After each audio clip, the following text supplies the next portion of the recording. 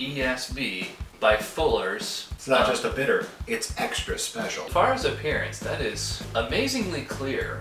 Like a white wine meets apple juice kind of aroma. You want to see how it tastes? Sure. There's a great quality. The kind of grape that you find in white grape juice.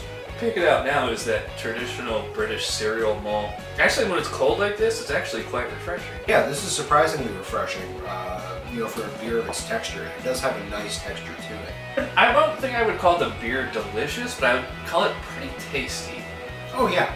Yeah, once this is warmed up, it did get far more cereally. It got, you know, more malty, more delicious, and far softer on the palate. Yep. Drinkability on it is excellent. It goes down really smooth. What are you thinking as far as rating? I'm probably gonna go 8. You know, I think I'm gonna go 7.